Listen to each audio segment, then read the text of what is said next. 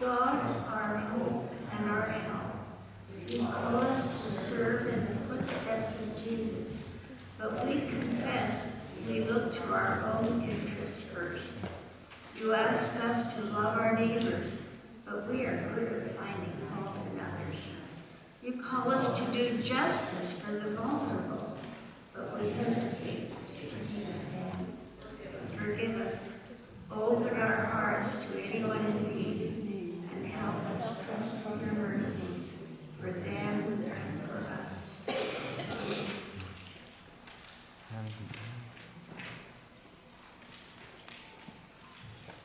As we bring our prayers of adoration and confession, we also hear these words of God's pardon and grace as we move forward.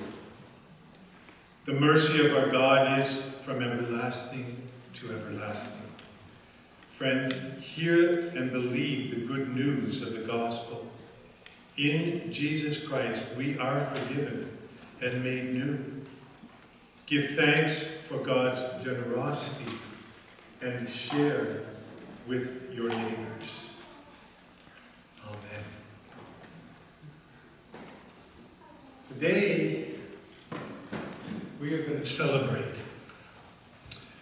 And I am so happy to introduce a family that I've met just recently. But an interesting thing, if you don't mind me mentioning this, they come to us in a little bit of a different way. And it's a way that I think we need to be very attentive to over the next years of our life together as a congregation. Because they tell me they first started worshiping with us online. That's where they saw us. And that's where they've been following us. When we put this video that we're doing right now, and we put it online on YouTube, and they've been following us. It's a wonderful gift that you made that known to us, so that we can be challenged to move forward in welcoming people from the online community. Now that's one piece. But I welcome Kristen and Christopher as they bring their little one, Lucas. But I need Sandra to come down and do this introduction, not me. But I want the family to come and gather around this young family together. Sorry, Jen. I'm sorry. The PowerPoint is packed it up. Oh, my goodness. We're going to make copies now of the service. You have the service, do you? Somebody does that here, yes. Okay. Well, we're going to have to take just a little bit of time, but as they make copies so that we can get it spread around to you. I could actually just let people know what we're saying, but they'll help us. Sandra, could you please officially introduce? We present Lucas Andras Sue for initiation into the body of Christ through baptism.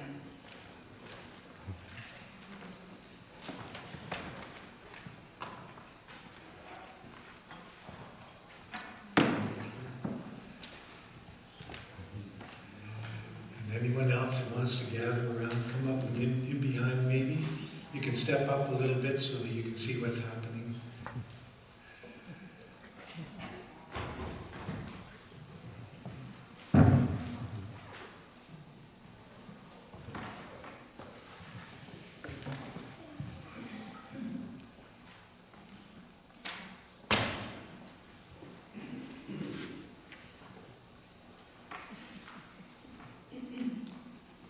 So Christopher and Kristen and John. Yeah. I ask you, will you accept the responsibility of acting and speaking on your child's behalf? Will you endeavor to show your child the Christian life and grow with him in his faith? If so, answer, I will, God be in your heart. I will. You might help me. And as you know, because we have practiced this, we have celebrated this a few times recently. And little Mabel back there was baptized a few months back. So Mabel, you're an example for Lucas today. Is this on? Are you hearing me? You are, okay. We seem to be having some technology issues. So we all participate. We all are part of this baptizing community. And so we're going to speak these things along with your family, okay? Desiring the freedom of new life in Christ, do you turn away from the forces of evil and renounce their power? If so, answer, I do by the grace of God. And do you turn to Jesus Christ and accept Him as Savior and Lord?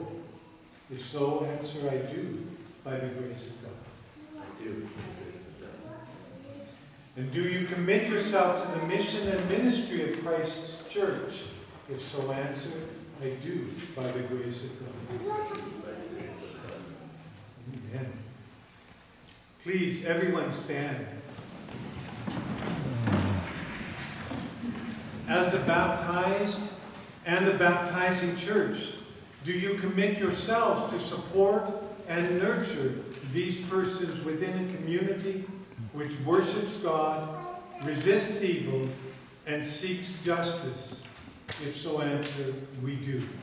We do. Now at the back of the hymn book, the red hymn book, Voices United, on page 918, there is a creed, the United Church Creed, that I'm asking us to speak, and since we can't see it on the screen, you might open it to the back of your book. And we speak this statement of our faith together. We are not alone. We live in God's world. We believe in God, who has created and is creating, who has come in Jesus, the Word made flesh, to reconcile and make new, who works in us and others by the Spirit. We trust in God. We are called to be the church, to celebrate God's presence, to love and serve others, to seek justice and resist evil, to proclaim Jesus crucified and risen, our judge and our hope. In life, in death, in life beyond death, God is with us. We are not alone. Thanks be to God. There's more coming. Thank you, Mary, and others that have put those other pieces together. You may be seated. We're going to talk about this in just a moment. We're going to have some good things happening here.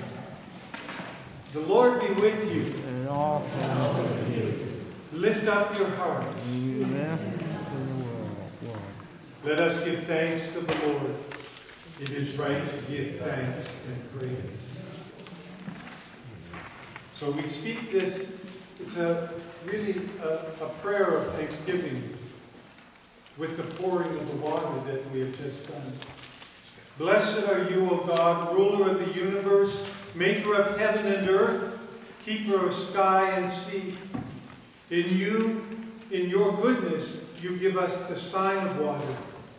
At the beginning, your Spirit was at work, brooding over the waters of creation, creation's birth, breaking the waters with the word of power, bringing forth life in all its fullness. Over and over again, you have shown your grace to us as water, cleansing the earth at the flood, parting of the Exodus at the Red Sea, flowing from the rock in the wilderness. Blessed are you, our God. In Jesus, you promised that all who thirst could come to the living water. He who was baptized in the water of repentance becomes for us the never-failing spring, welling up to eternal life. As he suffered for us, the piercing of his side brought forth water and blood, sign of death, that we all die in him, so that we may also rise with him. Blessed are you, our God. Therefore, eternal and present God, we bless you for the water with which you bless us. Therefore, we pray that those who are given to the waters of life will live in your grace, knowing the death and the resurrection of Jesus. Send, O God, your Holy Spirit upon us and upon this water, that all who are gathered under this sign, being one in Christ, may be nurtured by the bread of life. And now to God be given all glory, praise, honor, and might. Blessed be God forever. Amen.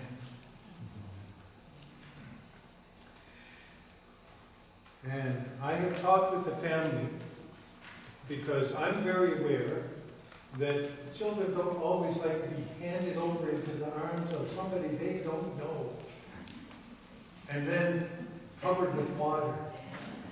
That just isn't the way that children like to be handled. So Mom's going to hold on to Lucas while I do the sprinkling of the water. In the United Church of Canada, we recognize infant baptism. And as the child becomes of an age where they might make the statements themselves, they will confirm the statements of their baptism as they move forward in their faith journey. So Lucas, I baptize you in the name of the Father, and of the Son, and of the Holy Spirit.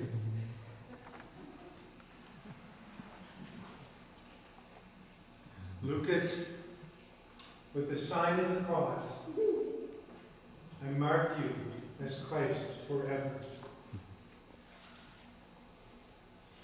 May the power of the Holy Spirit work within you, that being born of water and the Spirit, you may be a faithful witness of Jesus Christ.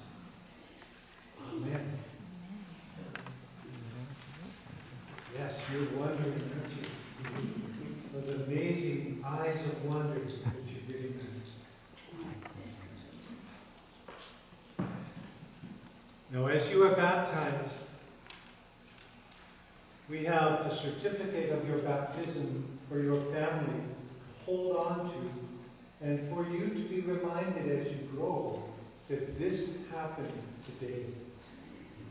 You've been recognized in a public way as a member of the body of Christ, a blessed child of God. This is your certificate in the life of the church of your baptism. And we give you your mom and dad, you might as well say it right, this candle with your name on it. This is your baptism candle. And perhaps at some point along the way, you might just open this candle and on special moments in your life, light this and remember the gift of God in your family. Okay? Very good. Yeah, we give those to you, Gary, and hold on to. And I don't know if anybody had already. If you wanted to take a picture while they're standing here, now's the best time to do it. But maybe there's not a place. Sam will take a picture. I'll take one more. She'll get a picture to you now. Beautiful, and one close up. There you go. There. I'll send them. Bless you all, and have a seat for now. And we're going to have another sacrament that you can take part in, all of you together. Thank you, Sam. Oh, I did have one thing to say. Sandra, please come back. You sit down, but you come here, Sandra, with me. We are going to give them a handshake. Okay? And this is the handshake of fellowship, we call it. Welcoming you into the family of Christ.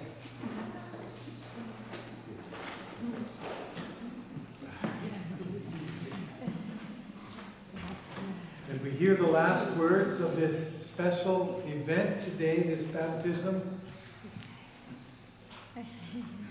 All who join in the baptismal covenant are the body of Christ, in the world. Go in peace. Amen.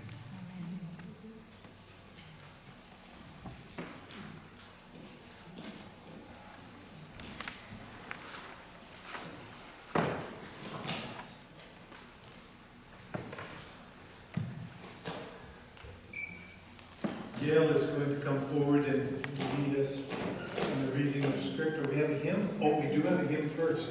Thank you, Gail. We're going to sing hymn number 444, Child of Blessing, Child of Promise.